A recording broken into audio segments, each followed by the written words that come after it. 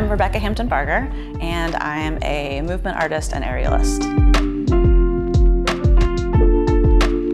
I really am drawn to work that is communicating the experience of a group of people that may not have their experience heard. I want to create work that is entertaining enough to keep people on the edge of their seats, but is inspiring enough to keep them thinking about it after they've left. My Thrive project was called A Bending of Its Own Kind 2.0. It was a new iteration of a project that I'd made 5 years ago that explored my journey with severe scoliosis and chronic pain. This round, I expanded the framework to convey the experience of people with chronic pain to their healthcare providers.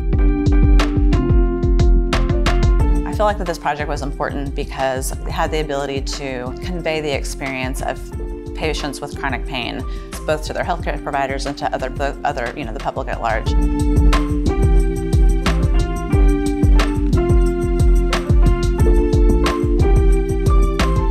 I would say for probably the last five or more years, almost every project we've done has had at least some sort of community element. There's lots of different groups and communities that we have done work with and tried to create outreach elements with.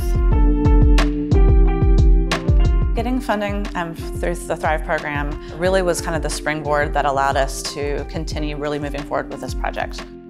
I don't know that we would have been able to move forward without it.